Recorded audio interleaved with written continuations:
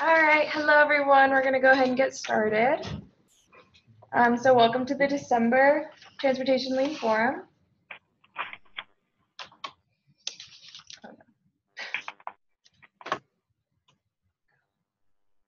All right, so please, just a little reminder, please mute your phone or microphone while others are talking. Everyone should be muted upon entry, but just make sure not to unmute yourself. But do remember to unmute your phone or microphone when you're going to ask a question. If you don't have a mic, please use the chat. We do have Tess here, one of the other interns, monitoring the chat, so she will get your questions and make sure those are contributed. If you have any challenges, please message our TLF tech support. That will be their name in the Zoom. So just a little run through. We're going to do, first we're going to hear from Shar MacArthur from the Idaho Department of Transportation. And then we're going to move to Mike Hopkins from Georgia. And then Geneva Hooten, actually from here in Denver with us at the Colorado Department of Transportation. And then we'll do a few updates, and then we'll have time for our open forum. So that'll be, we'll have time for questions after each presenter, but the open forum will be for any remaining questions or just notes for the forum. And just a little for fun to show you guys, our membership is growing. This is a new map that the intern Quentin made. So just kind of fun. This is going to be posted soon on our website, so you'll be able to interact and really, it's an interactive Google map, so you can zoom in to the locations, which is kind of fun. So yeah, just a little reminder, please visit our website, check it out. We have some tools and resources there. And all right, I'm just going to hand it over to Shar now. Okay, so can you hear me? We can. All right, I'm requesting control, just like I was trained. And you can go ahead and take over now. You have control. Okay, good morning, everybody, and thanks for joining this really fabulous forum that I find personally and for the organization very valuable. So just a big shout out and thanks to Colorado for hosting this and coordinating the whole thing. And thank you for letting me talk to you today about our 2018 Leadership Summit. This year, we showcased problem solving through teamwork was our theme. And I will give a little bit of history here because maybe not everybody was here the last year or even the year before that when we talked about what we did at Idaho Transportation Department for our Leadership Summit. Originally, when Director Ness started, he started having what he called a leadership summit where he brought top leaders from throughout Idaho's Department of Transportation into Boise, and it was kind of listen to a bunch of very wonderful leaders from across the country, and then everybody would then go home and be able to practice those leadership skills through just listening. You might call it kind of a talking heads type of format. When I started in 2013, I went through one of these leadership summits, and the Training and Development Department was working on creating more experiential learnings. And as we were trying to introduce lean into the organization, this was on the heels of rolling out our culture initiative, where we were trying to transform the culture into a more constructive culture that had been going on for several years. And as most of you know, transformation efforts take a long, long time, especially when you have to start at the top, train the top leaders, train the next level of leaders. And really, it's about a year effort, the one after the other. So by the time you get to the front line, it's 5 years down the road. And I'm not a very patient person, and I didn't want to wait for 5 years. So we came up with this concept. It's kind of a big bang concept to deploying lean into the organization and incorporating it with our leadership summit. The slides are not advancing, and I know they're kind of delayed, so maybe a little help, Shay. There we go. So when we came up with the Big Bang concept, it was modeled after President's Kaizen that I had been involved with a number of years for a number of years in my former life when I was with Danaher Fluke Corporation in Seattle. And the idea is you bring together teams of people to compete in a Kaizen type event where they each do their own Kaizens, and then there's some sort of competition for the best team and bragging rights afterwards. It was a pretty big feat our first year because nobody in the organization had been exposed to lean tools or processes. It was a pretty big success. And then we did it again the second year, improving on that success. And part of the goal was, of course, to create lots of problem solvers, lots of people who understood how to use lean tools in the organization. And that really did take off. So last year, in the summit, we made some changes. Let's see if I can advance this slide. Oh, that slide you're just looking at, that's the goals of our summit, and those have stayed the same year after year. So we're pretty consistent with that. I do need some help advancing that slide again, Shay. So we click the, go ahead. There should be a button. There you go. You should have it now.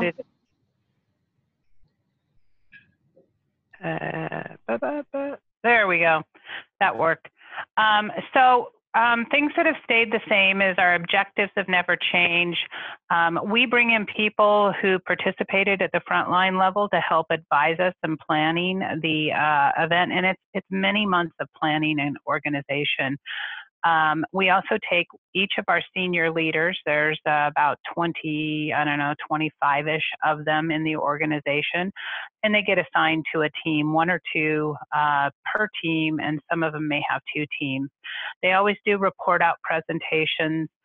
The audience who hears the report outs get to vote. And then we always do a lessons learned and debriefing afterwards in the summit, like with all of the participants, and we capture that on video. We have some great video, but I didn't attempt to show it today.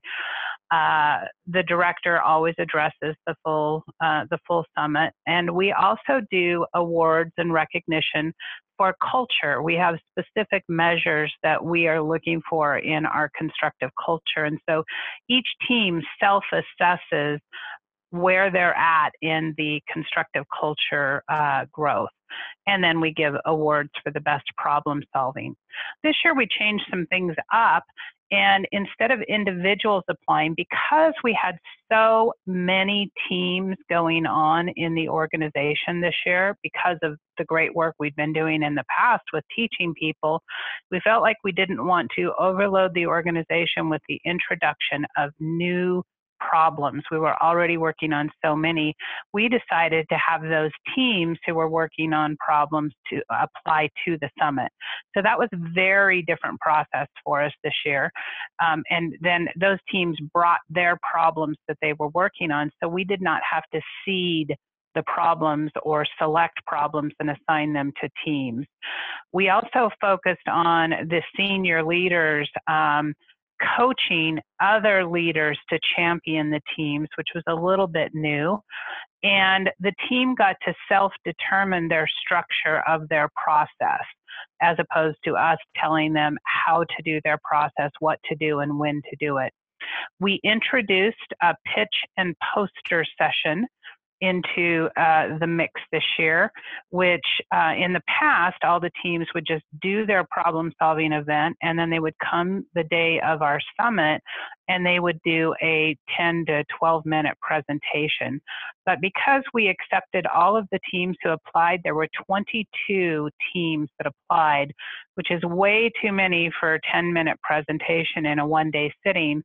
So what we did is every team got to do a 2-minute pitch to entice people to come and look at their poster, which further described their problem solving, and then everybody got to vote, and the top vote getting posters then moved on to the final round of 15-minute presentations to the full audience. Also, because this year so many of the teams were in progress and perhaps didn't need the lean training that we had deployed in the past, we introduced a new kind of training called storytelling training this year, which was really teaching people how to tell their stories, which we find is a particular challenge in our organization, unless they're fishing stories from folks going out on their hunting and fishing trips. They're not so good at telling their business stories. So we wanted to do a little work on that. And that was a big deal since they had the pitch and poster session where they were supposed to entice people to come and hear about their problem and their story. We changed a venue, and instead of me emceeing or my continuous improvement team, we brought 2 frontline employees in who were on our advisory team and participated last year, and let frontline employees MC the whole event. And because we had so many internal things going on, we did not bring in any outside speakers this year. In the past couple of years, we've brought in like a lunch speaker or something like that. But this year we had a full lineup with just this much. So that's kind of how the event, the history of the event, why it's there, what it looks like. What I really want to do is tell you about the teams and the types of problems that we solved. As I said, there were 22 teams this year. What you're looking at here is the ones who won or ended up at the top at the end of the day, and the types of problems they were. So you've got our finalists for our problem-solving teams. You can see that final column to the right there includes the winners, first, second, and third place, and our finalist teams. And then the column immediately to the left of that is our culture winning teams, the teams that won the culture award.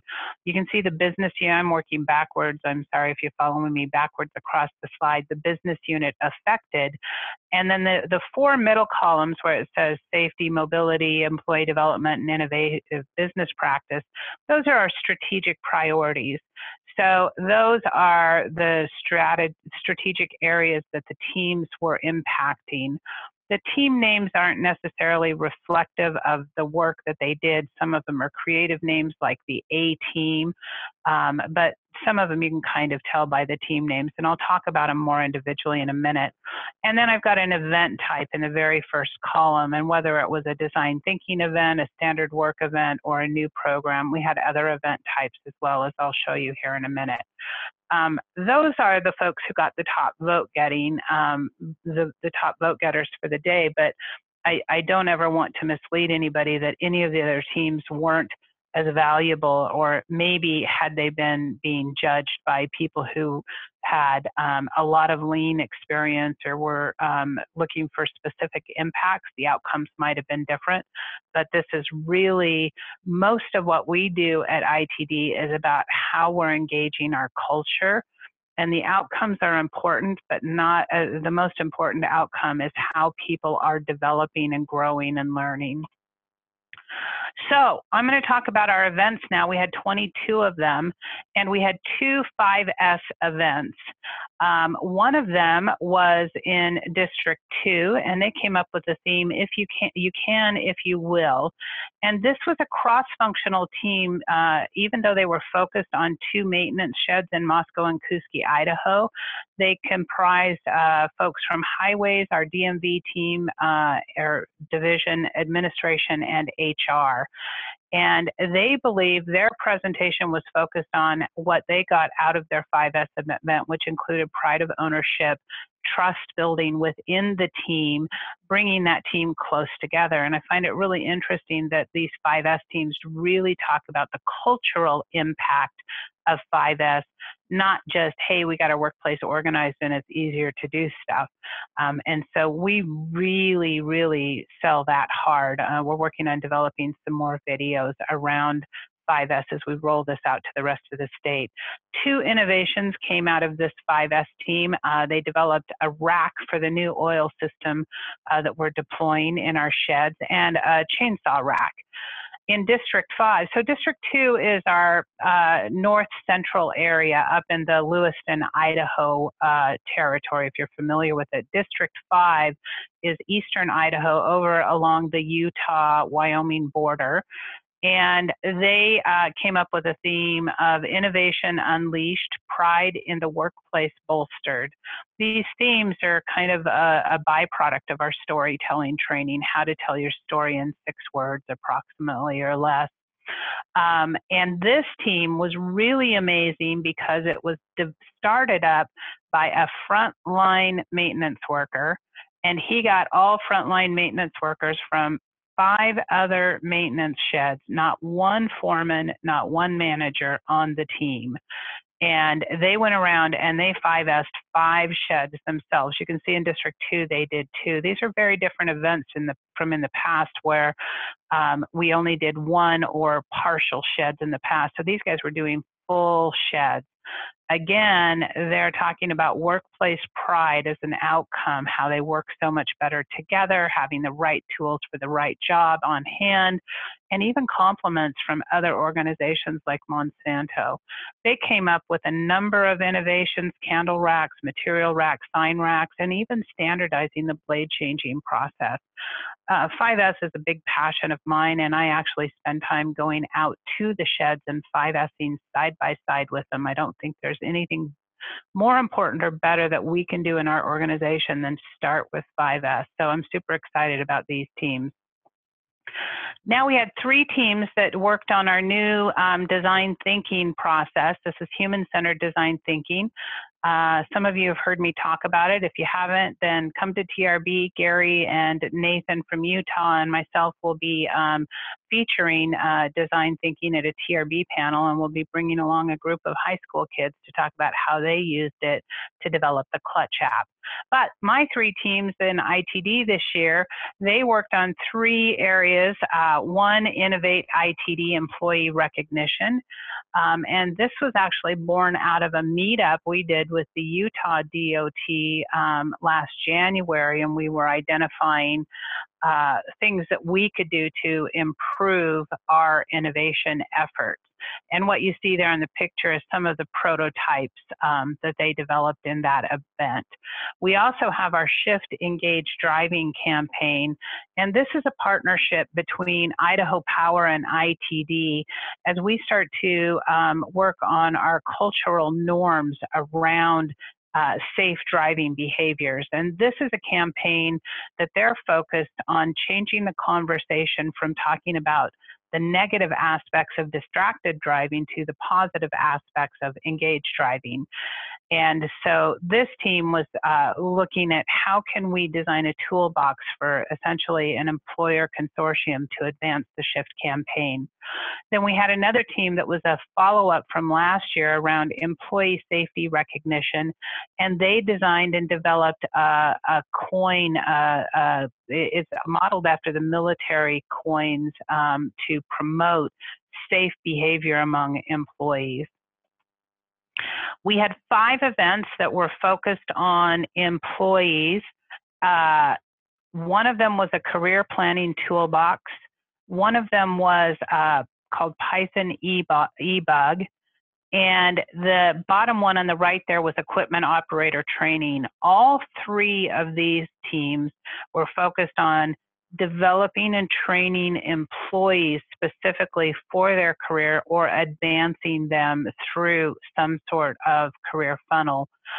The other 2, well, DMV employee recognition was having to replace an outdated and non-compliant recognition program.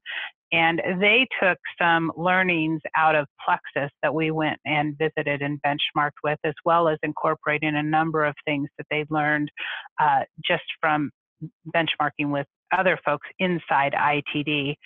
And then there was Your Safety PP&E, and this was a large effort that went on throughout the year about converting all of our personal protective equipment into more visible, recognizable gear that would be shared amongst all the employees in all divisions, and rolling that program out.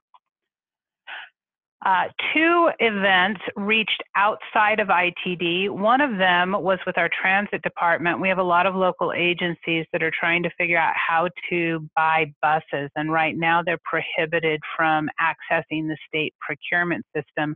It makes them particularly challenged in being able to pool funds or access and leverage the buying power of the state. So the Procurement Pros team worked on that program. And then we had a team that did snowplow safety educational outreach. And this was about taking a really old, dated program about teaching about snowplow safety in the schools, elementary, junior high, and high schools. And so they developed a whole new education program to deploy to those schools. We had 3 standard work events in the administrative arena. The A team was about centralizing administrative services that had been dispersed into the highways headquarters organization. And if I'm not mistaken, that reduced approximately 10 FTEs worth of work. So that was a really huge outcome for them.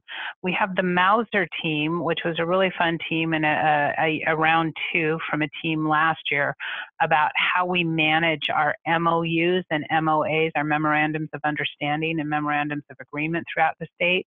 And then the future of forms management, which interestingly enough was a decentralization project where they actually gave back ownership of forms to form owners instead of having centralized control, which ended up adding a whole bunch of administrative process time. So they eliminated a ton of waste.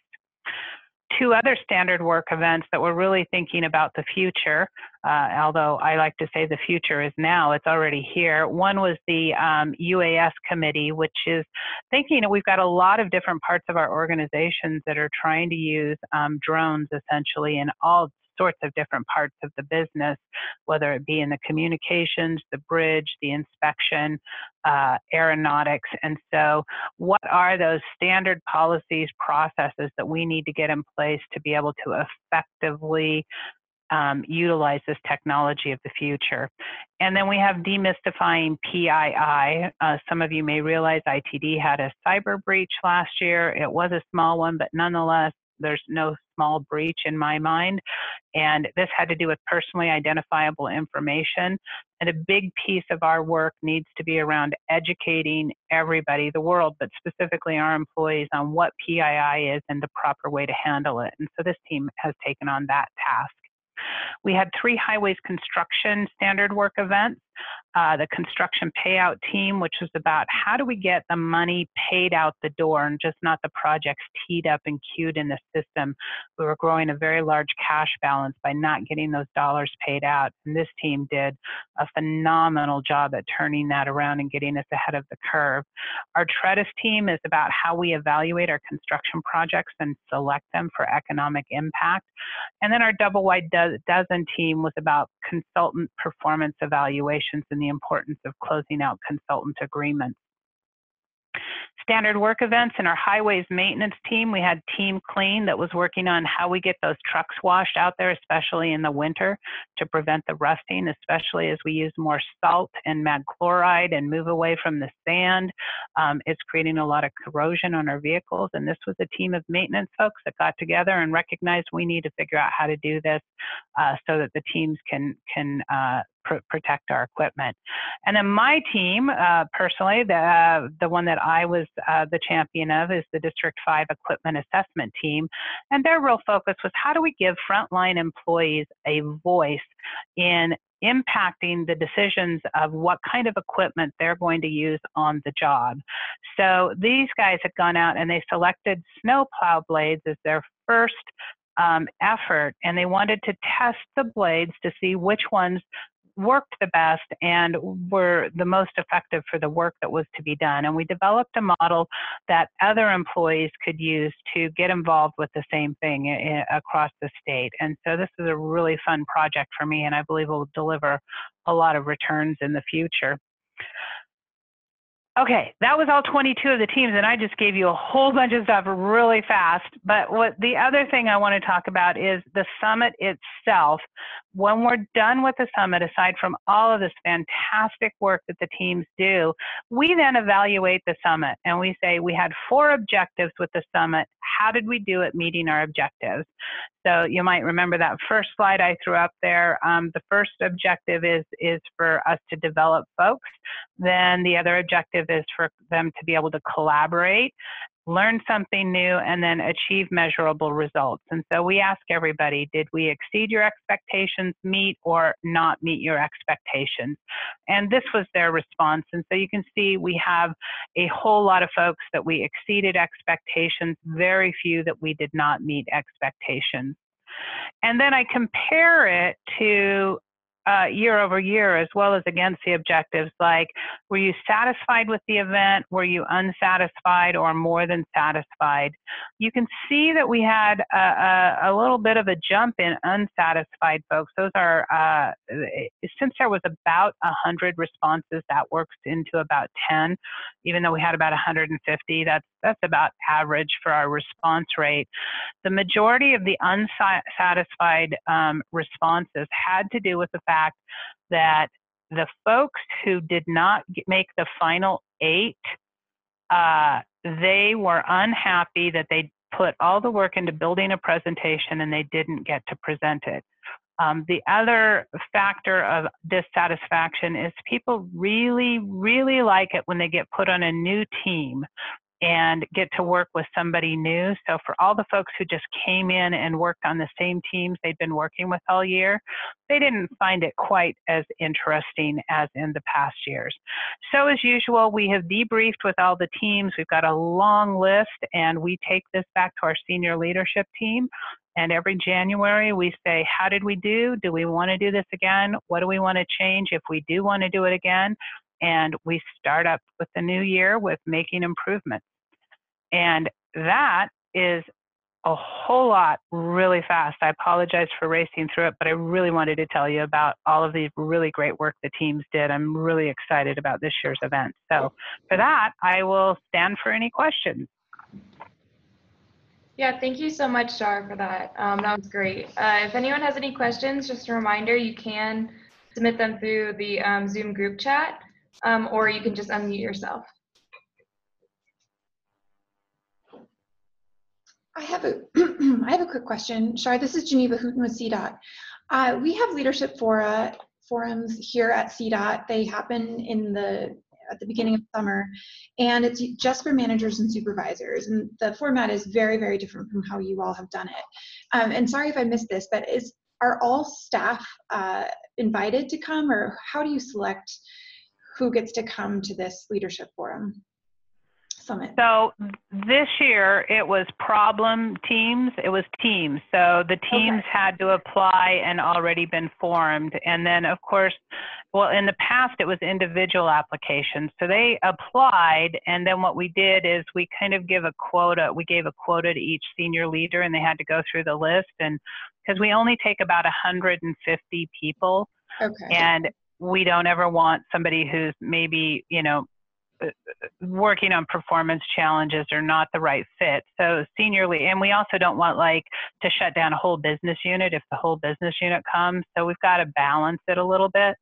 But yeah, so senior leaders get involved with making sure that the right people are coming. And it is not just leadership. It can be, as I mentioned, it can be frontline, or it can be leaders and managers. But we find the best thing is to have a nice mix. That's great. Thank you so much. And I think that answered one of the questions from the chat, but we have another one asking what the prize was for the winners, if there was a prize. Yeah, so we have a wonderful metal artist in one of our districts. He's in our training and development department out there. And he made these really cool, in fact, look, I have one. These really cool trophies, if you can see my video. And this is, it looks like a little Oscar, right? But it has our ITD logo, and he does this on a CNC machine. And this is, it's not iron, I don't know what this metal is, but it's very heavy. And so each person got one of these little guys for if they were on the winning team. Awesome. Hey, Shar, this is Gary. As usual, a terrific presentation. I had the great pleasure to hear one of your colleagues from ITD speak in Iowa at the recent AASHTO Innovations Conference. And he flashed up a number, a very large number, in terms of the number of folks that you've had engaged in your Innovate ITD effort.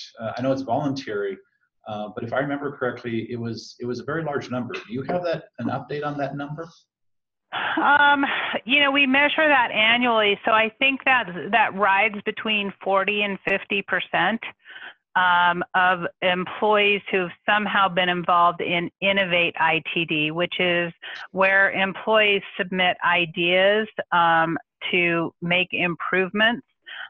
So it could be either they submitted an idea or implemented an innovation. And although we'd like that number bigger, it's still a phenomenal number when you think about how it's just grown really quickly in just a couple of years.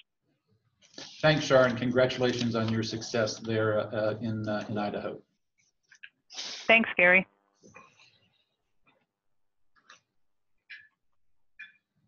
All right, well, if we have no further questions, we can move on to Mike Hopkins. But I did want to say, if you think of some more questions later on, we will be able to answer those in the open forum later. So Mike, whenever you're ready, you can go ahead and request control.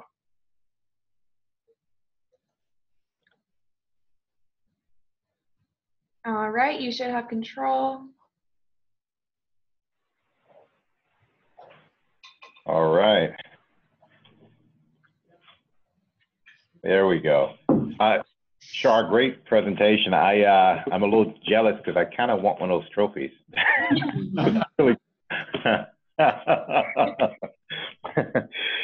First of all, I want to thank Gary and his team in Colorado for the invitation. I am Michael Hopkins. I am the Process Improvement Specialist and Office Head for the Office of Performance-Based Management and Research. We call ourselves OPMR out of GDOT, so Georgia Department of Transportation. My background is in process improvement. So for the last 13, 14 years, I've identified opportunities and business improvement initiatives around eliminating waste and facilitating measurable and sustainable improvement in business processes. So I'm new to the DOT setting. I'm learning a lot in these past 15 months, but I'm very happy for the opportunity to lead the Office of Performance-Based Management and Research. So to quickly summarize what we're going to talk about, we're going to talk about the mission and overarching goals of the Office of Performance-Based Management and Research. I'll call us OPMR going forward. We'll also talk about how the office is organized, and we'll talk about the 4 programs within OPMR. So that's we've got a performance management program, a strategic management program that really works hand in hand with that. We're in charge of coordinating asset management activities and improving the asset management function, as well as we manage the research activities here at GDOT. And at the end of the day, of course, spoiler alert, it's all about continuous improvement, right? So let me start with the mission of OPMR. Our focus is to work collaboratively with and cross-functionally across GDOT to support and help facilitate a culture of continuous improvement. Our goal is to promote performance-based management, and the use of research to drive efficiency and innovation. We're an advocate for continuous improvement. Talked earlier about our 4 strategic units, and I'll get a little bit more in depth about what each of those functions do in just a second. So this is my organizational structure. So we have a team of 2 managers that report to me that oversee about 10 resources across our 4 programs. Got a couple of open positions, and we will talk a little bit more about some of the challenges that I'm facing, one of which being finding folks that have a good mix of process improvement knowledge, experience, and buy-in, which is very important, with DOT experience, right? I find folks that have, they're really strong in one or the other. It's very challenging to find folks that have both. So we'll talk about that a little bit more as we move forward.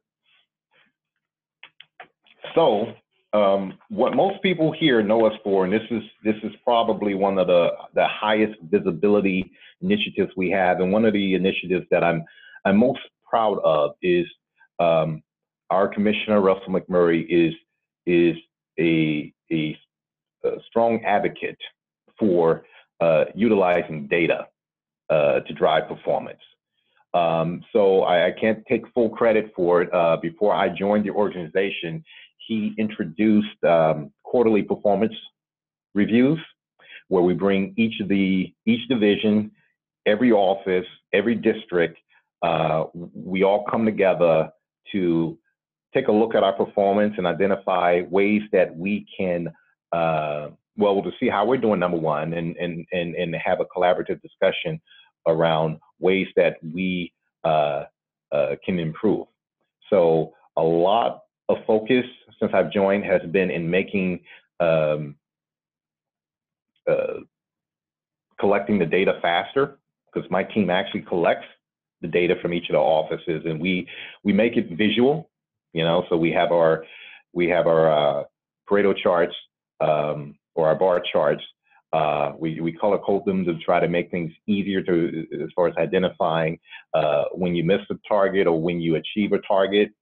We identify where the targets are, and we have a collaborative discussion. And one of the things I found is that by bringing folks together, you have folks that don't normally get together to talk continuous improvement.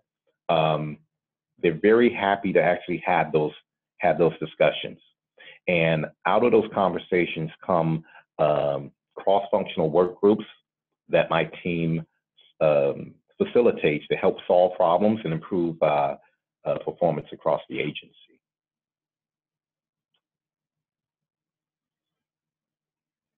All right, so we also have our own performance metrics. OPMR, among other things, for each of my programs, we have performance metrics around timeliness of delivery of our work products, around the quality of our work products. We also maintain the external dashboard. If you were to go out to our website and look for it, you're going to find that it's down. It's under construction because we're currently revising it, right? We also contribute the metrics that we share in a lot of our internal and external publications, a picture of which is to the right of your screen here. And we deliver external reporting to federal highways as well as the Governor's Office of Planning and Budget to let them know how we are performing. So all in all, there's about 250 performance measures that pass through my office, and we are the gatekeepers to make sure that that data is accurate, it's repeatable. If there is a question, we're asking questions. If there's an opportunity, we're seeing where we can actually fit in to actually help improve performance.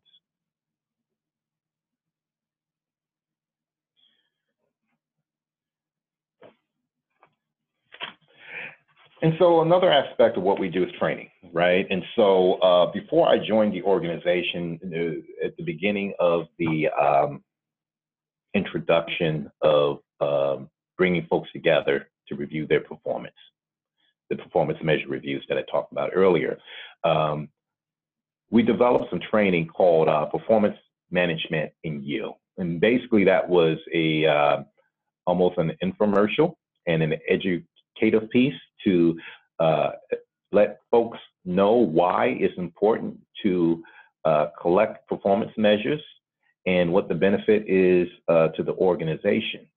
After I joined, I realized that there was a need to take that training to the next level. And so we went from performance management in You to process improvement in You, which was about, okay, now you collect performance measures, you understand how your offices or your districts are performing.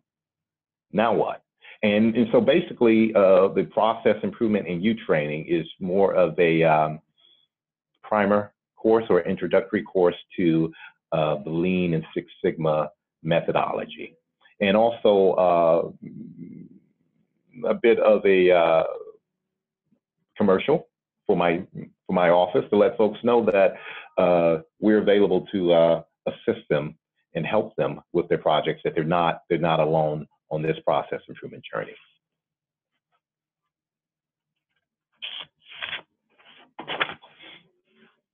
All right, so there is the strategic management program, right, where we talked about the submission of the strategic plan to the Office of Performance, the Governor's Office of Planning and Budget. We've been doing that for about 14 years. And so we deliver this report, and we delivered this report, and we provide annual progress reports to show the Governor's Office how we're performing. Surveys is a line of business that has really grown for us. We actually facilitate the biannual GDOT employee survey, and once folks started realizing our capabilities with that, I've noticed a dramatic uptick in offices that want to arrange regular or ad hoc surveys, so to kind of highlight, how they're improving. And so we actually put these surveys together, and we help them analyze the results through formal reports. And that's been a growing line of business for us. I talked about the asset management program. And basically what we're trying to do is, we're responsible for ensuring the delivery of the federally required transportation asset management plan, as well as taking a look at the processes behind asset management to make sure that we do a good job tying people, processes, and technology together, and ensuring that our processes are data-driven to actually augment sound engineering judgment. Right. The whole goal here is to move us away from that whole worst first methodology to a more methodical approach to measuring risk and managing our assets. And of course, we want to ensure that there is better transparency and accountability for state resources.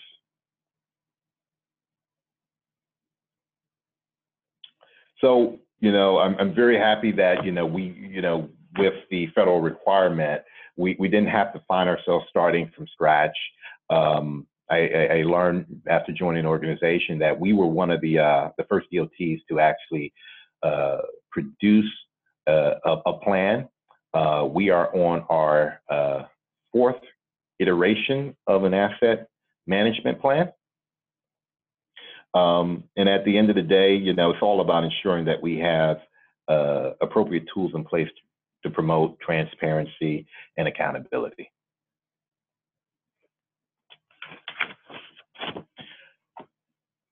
Research. So I manage the research program as well, and the OPMR research program develops and manages and implements strategic research across the organization.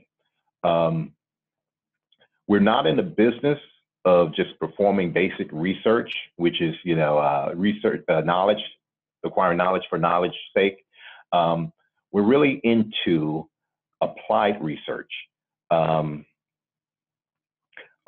program is the 8th largest in the country. And we have performance metrics for our research program as well. And so as we seek to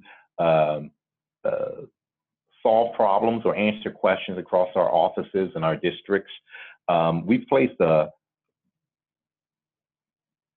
huge emphasis on implementation, right? We want to make sure that we're using our research dollars wisely.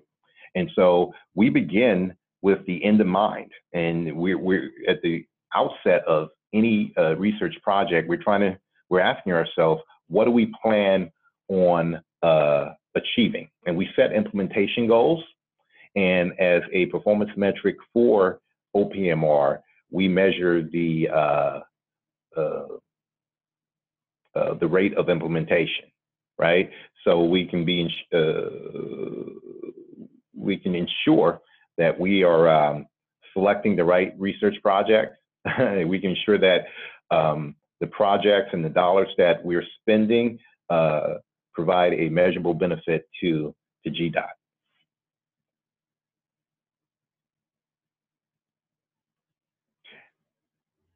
And a lot of this I've actually covered, but one of the ways we do this is we actually have what we call RTAGs, or Research Technical Advisory Groups, that meet twice a year to ensure that the most effective identification of research needs and research projects is taking place.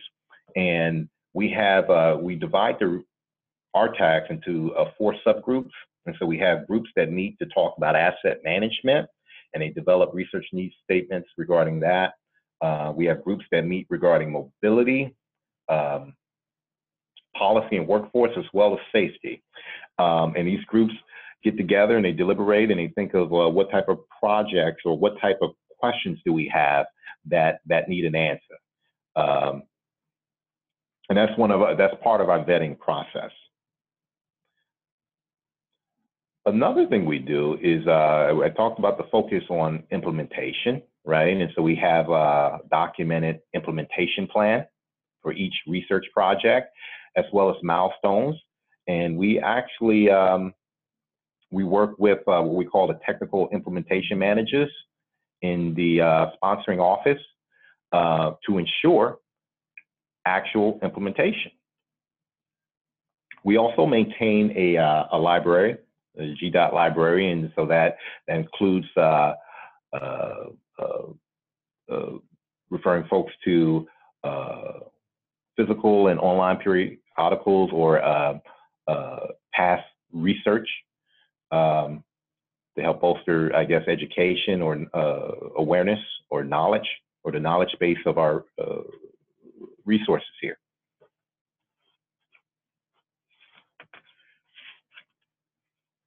So one of the places where, the next phase of OPMR's work is to dive a bit deeper into the realm of process improvement, right? And so I'm actually on tour right now, going to each of our districts to have one-on-one talks with the leadership, just to identify opportunities to streamline their processes and eliminate waste, right? and share, you know, a bit of a primer on lean and waste elimination and Six Sigma and defect reduction, right?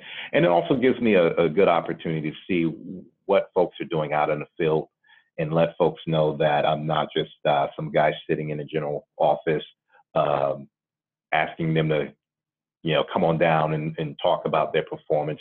It shows that I'm right there with them, and it boosts my education as well regarding the things that the folks are doing on the ground.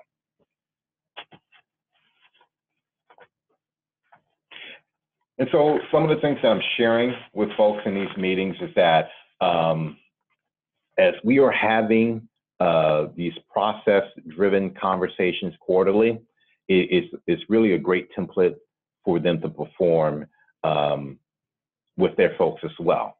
So having many performance measure reviews and brainstorming solutions, it really sends the message that GDOT is really about driving continuous improvement. And it makes sure that if there are answers to problems within your organization, that you're giving folks an opportunity to actually communicate that. Of course, we're always looking for ways to find redundant activity, non-value added opportunity. And one of the things I'm always telling folks, just having a conversation, I think is really important. If you don't have time to do it right, when are you going to have time to do it again, right? I find that people always, in many cases, really identify with that because we're all stretched for time. And part of my goal is to let people know that Six Sigma isn't just about adding, or isn't about adding additional administrative processes or layers to your process. It's really about helping you drive efficiency, get rid of that non-value added work, helping improve the chances that you do things right the first time, because as we're all stretched for time, none of us really want to have to do it all over again. And of course, we're moving into documenting our core processes, just as a protection against folks moving into different areas of the organization or leaving the organization and producing knowledge gaps. We're in the beginning phases of documenting the processes for those high-risk business processes.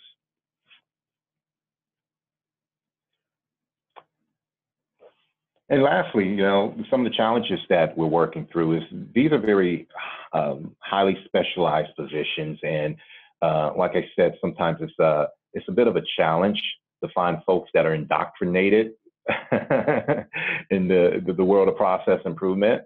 You know, not everybody always believes that we should be looking for new and innovative approaches to doing things. Some people are very much married to the old ways of doing things, and you want to make sure that you have people on your team, or making sure I have people on my team that not only talk the talk but walk the walk, because we want to be the example for the organization, right? And it requires that we have a broad range of proficiency. So whether it's in continuous improvement, whether it's in business analysis, one of the things I've learned is, you know, some of us can build a nice chart, but do we know what it actually tells us, right? That's very important.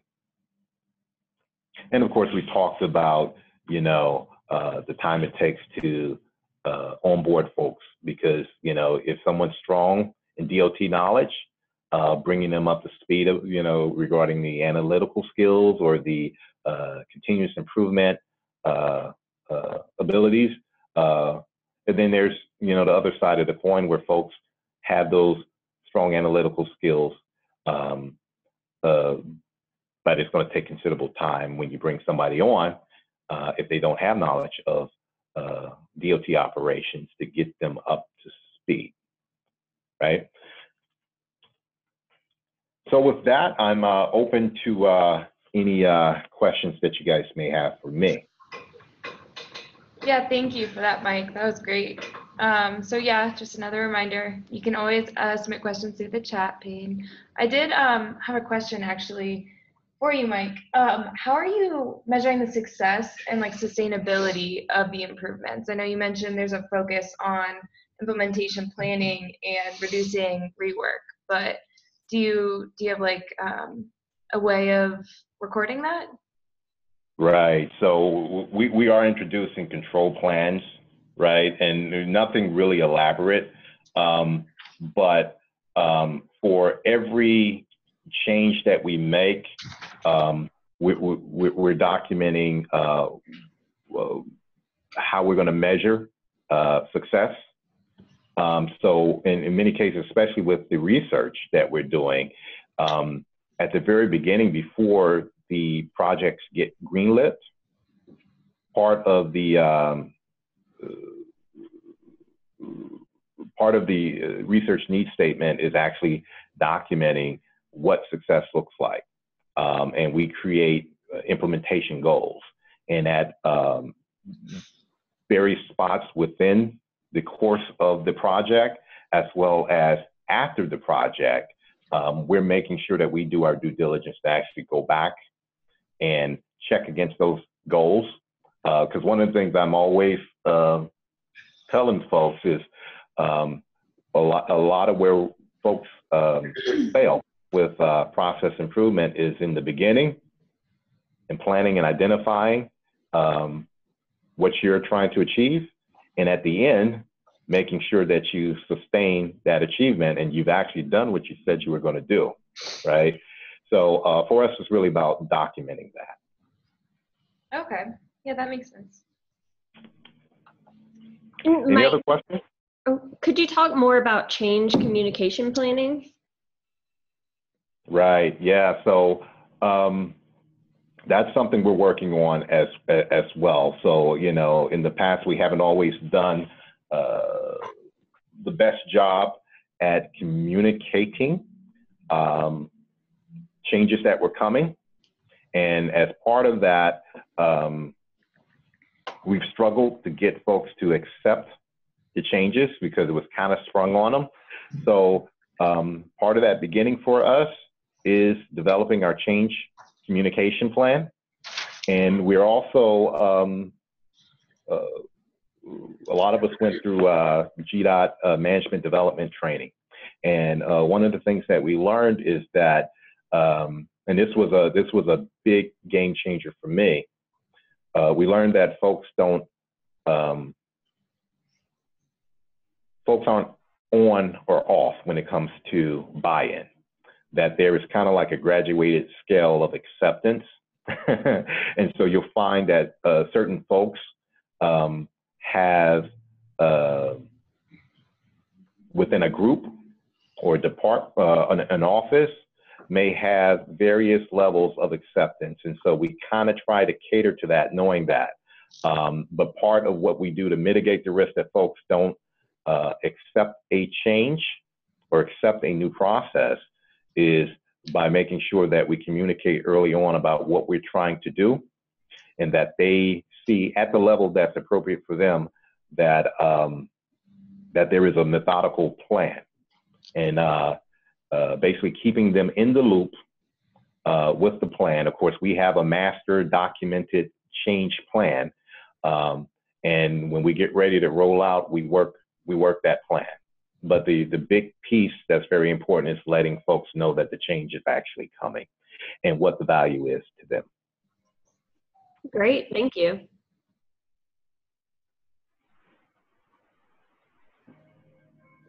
All right. Do we have any other questions? Anyone who wanted to unmute themselves or anything? All right, then I think we're gonna move on to our next presenter, Geneva. And so she's actually just sitting right here. So she's gonna go ahead and take control in person of the screen. All right, thank you, Shay. So Good morning, everyone. My name is Geneva Houghton. I lead innovation and improvement here at CDOT. And my background is in transportation. I worked as a transportation planner before coming to CDOT. And I had heard of the Everyday Counts program, which is the Federal Highway Administration's innovation and improvement deployment. And it's something that I had learned about and knew of several EDC innovations, as they're called. And then when I came to CDOT, I really got to know this program better. And so what is it? Everyday Counts is the state-based model that identifies improvements across the US that should be deployed quickly. And these innovations are things that will either shorten the project delivery process, enhance roadway safety, and that means for all road users, pedestrians, bicyclists, drivers, transit users, reducing vehicular traffic congestion, and improving environmental sustainability. So it's a very, very broad qualification statement for anything that can count as an innovation. And what the Federal Highway Administration does is every 2 years they go through a new set of innovations, and they have a call for innovations across the US. That's the American flag, US. And they say, what are you working on? What's working really well? What are you seeing that other state DOTs would really benefit from? All of these innovations go to FHWA for vetting, and then they choose 10 innovations that will comprise the next round of the EDC innovations. We are now on the 5th round, EDC 5. This has been around for 10 years. They choose those 10 innovations, bring folks from state DOTs together to regional summits, bringing roughly 10 people from different DOTs, some local agency partners, but mostly staff from the departments themselves, to regional summits to say, here's what's going on, here's what you can learn from them. And then over the next 2 years, following up with staff in DOTs to say, how is this working? How can we help you? What do you need? What kind of knowledge can we share to make this more effective? And then after those 2 years, then it starts in the next round. So we are sitting right now, December 2018. The very next round of EDC innovations kicks off January 1st, and then it will be measured over the next 2 years, ending December of 2020. So here's the kind of innovations that we're talking about. This is everything from drones or UASs, project bundling, value capture, virtual public involvement, things that have been around for quite a long time. And what's interesting about this to me is that these are not always high-tech, flashy innovations. These have been around for a little while. The Safe Transportation for Every Pedestrian, the acronym is STEP, it's kind of cutesy. One of the things that they're pushing is the rectangular rapid flash beacons, which is a pedestrian safety countermeasure. These have been around. It's something that's underutilized and is supported. It's not always an actual technological innovation either. Project bundling is something that some states are doing quite well. Others, like CDOT, we're on our way to doing more of, and this is an improvement that will help with project delivery and cost savings and is not as well used. So how they're doing it, these regional summits, and I was lucky enough to go to the regional summit in Portland, Oregon back in November, and that was with about 150 different transportation professionals from around most of the Western states, but there were 23 states represented. These are idea exchanges to learn about those 10 innovations. And then at the beginning, there's this very short pitch from the various subject matter experts. They have songs, and it's very interactive of, this is why this is cool, you should come learn about it. And then there are 3 different breakout sessions where you can go and for 2 hours, learn about a specific case study, ask questions, connect with subject matter experts. And then those sessions are extremely effective because Federal Highway Administration is saying, how can we help you, state DOTs, in advancing these? So you can see in that photo, proposed efforts, peer exchanges, webinars, UAS training programs, regional workshops, and this was interactive. That was folks saying, hey, how can we help you? What will be most valuable? There were surveys after these, and then they'll take that information back to the various division offices and headquarters there for Federal Highway Administration and use that information to make sure that they are most helpful to DOTs. So that those support and resources to adopt the innovations, that's really what they're getting at. And what's interesting about the regional summits is it follows the ADKAR model of change management: awareness, desire, knowledge, ability, and reinforcement. So they're bringing people together and saying, here's awareness about innovations. Maybe you are aware that project bundling exists, maybe you're not. Here's why it's valuable. That's getting to the desire. Knowledge about how to use them. Ability, really saying, here are the folks if you have questions, or if you need more specific guidance, or if you have very technical questions about how to deploy drones for surveying, all of those sorts of things. That's getting to ability. And then the reinforcement is happening over the next 2 years, checking in, following up. I'm one of the EDC coordinators for CDOT, and so that's partially my job, along with Federal Highway Administration staff, to be following up with our CDOT representatives. And at the end, we have a caucus, which, you know, is not just for primary elections. And this was I actually found this very fun. We all sat together around a table and went through all 10 of the innovations and said, is this something that we want to advance at CDOT? And we chose our level of deployment existing. Either we're not using it at all, we're in some development stages, we're demonstrating it, or it's going all the way to institutionalize. And we chose 9 of the 10 to advance here at CDOT. And then we're saying by December 2020, so at the end of this next cycle for EDC, where do we expect to be? We would like to be farther. So if we're at development, we'd like to get to demonstration or assessment, and eventually to get to an institutionalized level for each of the innovation. And here's what people are saying about it. Jamie is our Avalanche program manager, and he says it was fun, it was collaborative, it was educational.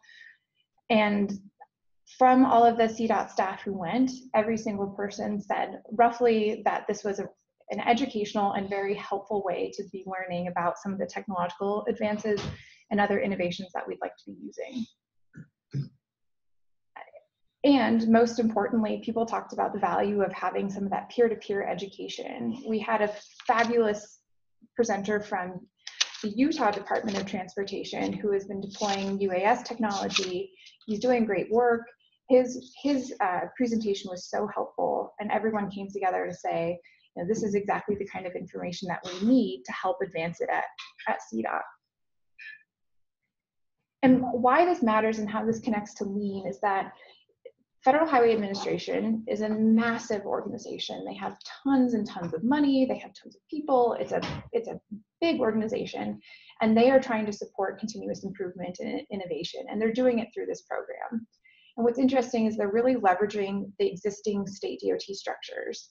They're supporting DOTs as much as they can, supporting staff, adding to existing knowledge and processes that exist, and they're doing it through a pretty structured approach and using some of those principles of change management through ADKAR to say, here's what we would like to see move forward, and here's how we can help you do that. And that concludes my Everyday Counts overview. Just a real quick hitter. Awesome. Well, thank you. Thank you, everyone. That was so great. So we are actually going to kind of move along into the closing, and any questions for the open forum can be added to questions for Geneva as well. So please, anyone, if you want to unmute yourself or use the chat, this is a time for you to share your successes and also ask additional questions or discuss topics that we haven't addressed in this webinar.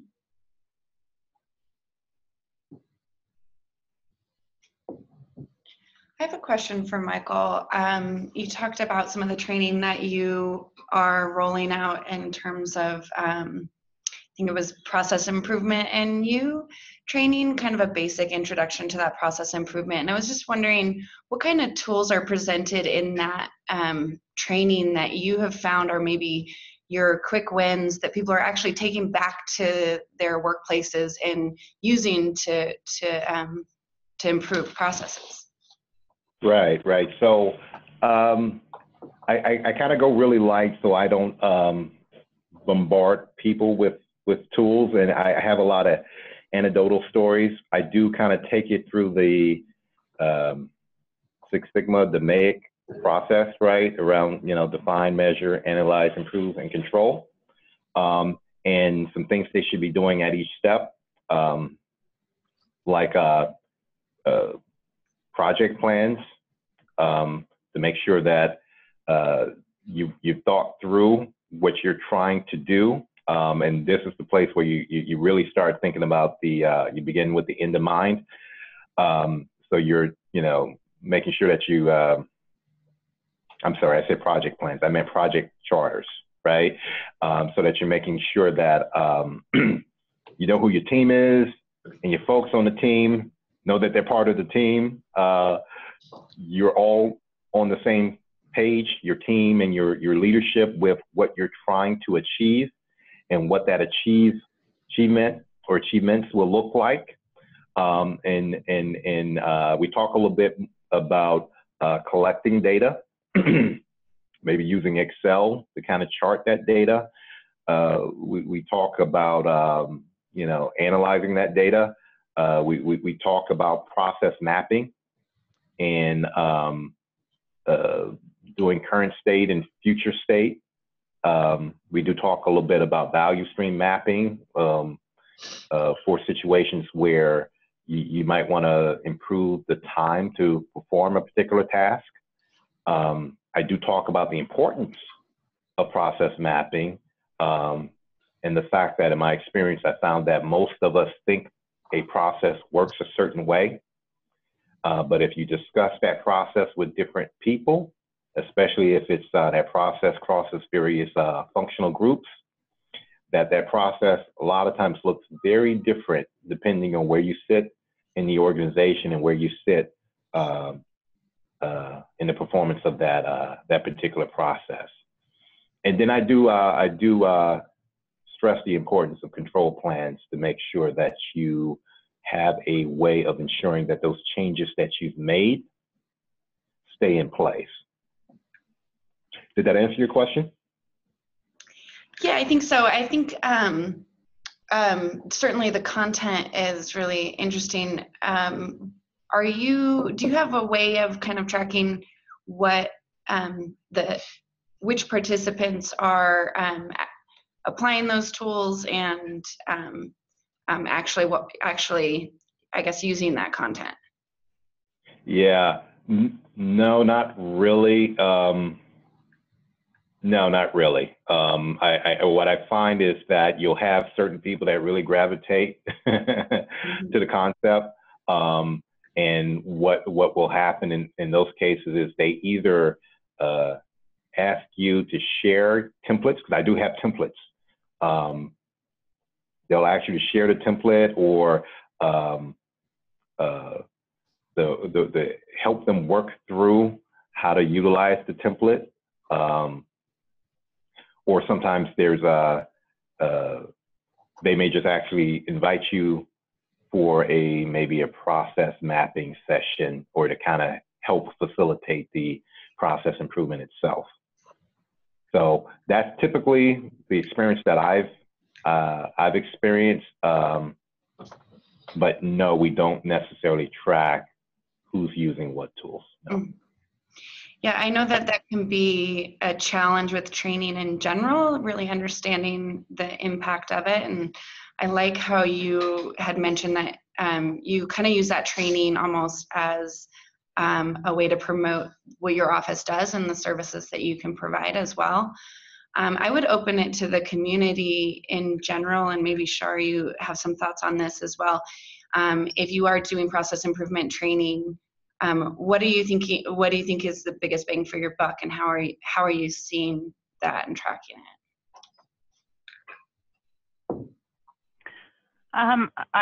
Can you hear me? Yeah. Yes. So I think we don't approach continuous improvement clear to the extent of Six Sigma here. I'm still focusing on the basics in the organization. Our culture training includes training on ADCAR and change communication. So in the continuous improvement arena, where we take things as some of the basic fundamentals, that includes an 8 waste training, which especially in the administration area, people find extremely enlightening. In fact, it surprises me sometimes how I've had people who tell me it was like life-changing for them to think about things differently when it comes to teaching them what the wastes are and looking for those wastes and how many of them they can eliminate on their own without doing any process improvement event. 5S training, I mentioned that in the summit.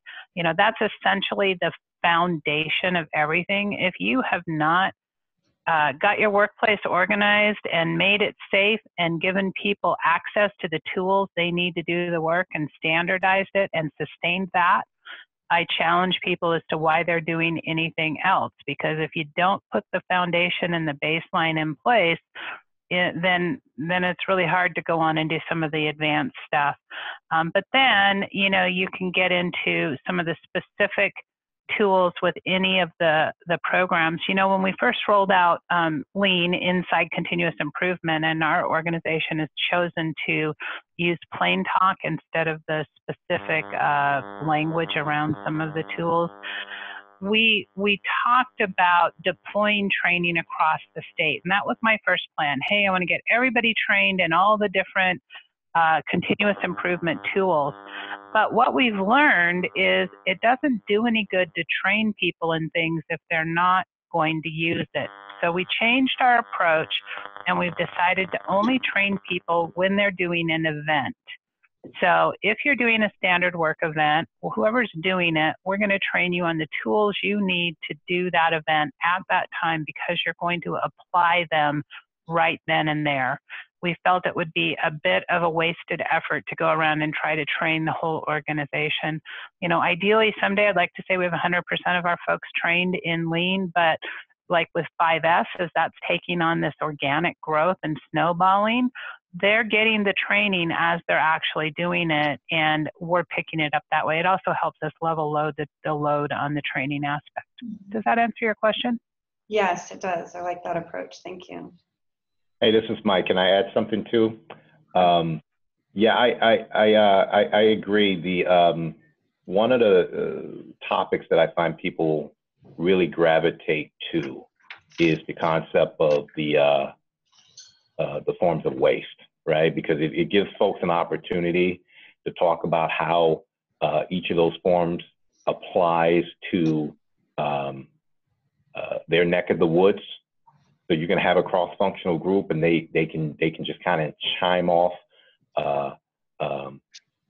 situations where, you know, they've experienced that, and I think it helps really get buy-in, because it helps folks see that this is real stuff. It's not just academic, you know. So sure, I agree with you there. Yeah, it makes it touchable or approachable, right? They can actually relate to it. Right, and buy-in is really important. And I've done, I guess every time I start with a new organization, there is always kind of like this big push to train. And buy-in is very important. Just because you train folks, not everybody's going to be a believer, right? Because I find that continuous improvement is kind of like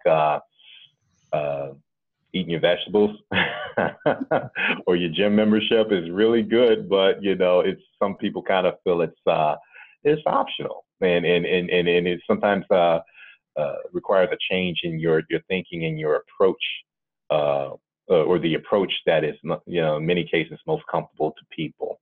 So I have found though, just the training itself does create sometimes awareness. Not just necessarily believers, but it creates awareness around the work that you do and the work that the organization is doing around continuous improvement.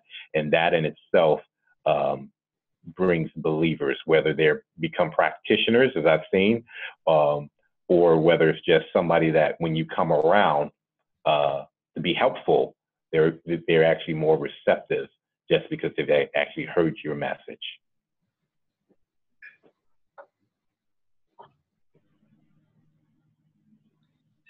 Would anyone else in the forum like to jump in on that one?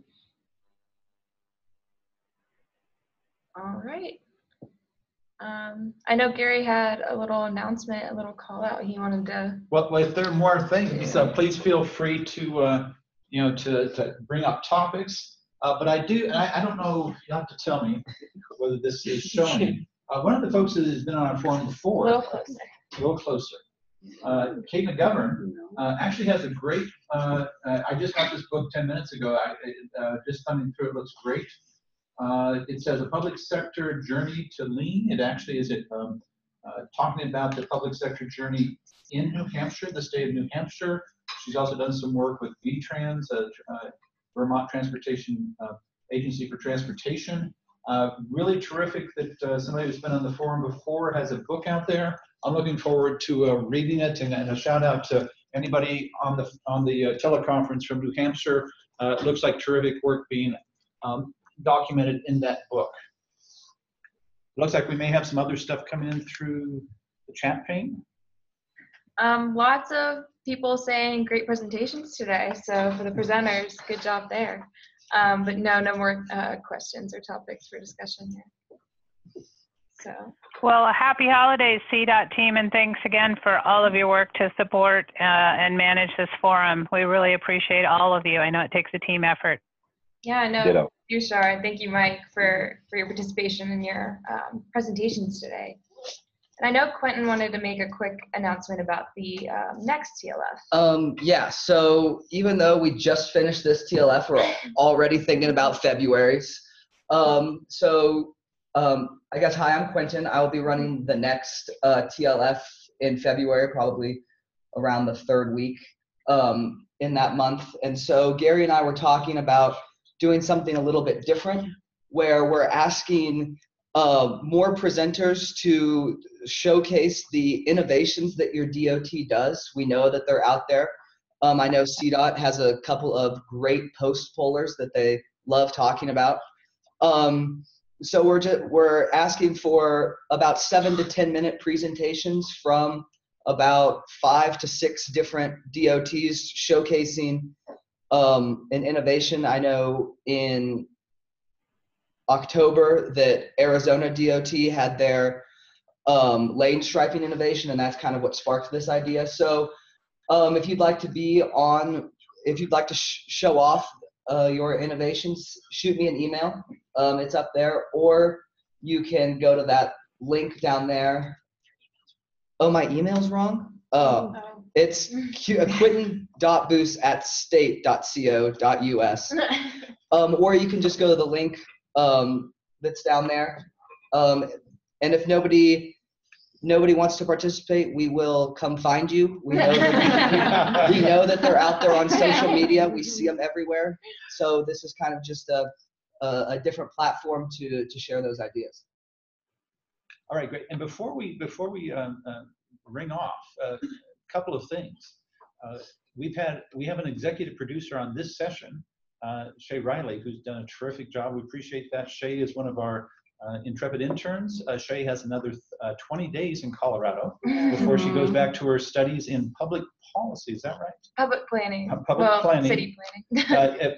Public planning, city planning, urban planning, back to the University of Cincinnati. We appreciate your efforts as being executive producer, and wish you well back in the Buckeye State.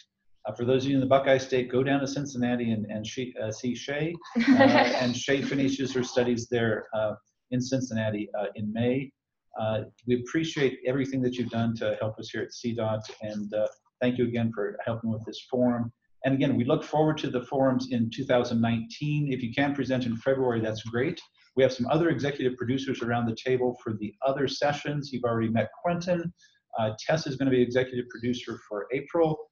Mary, executive producer for the session in June.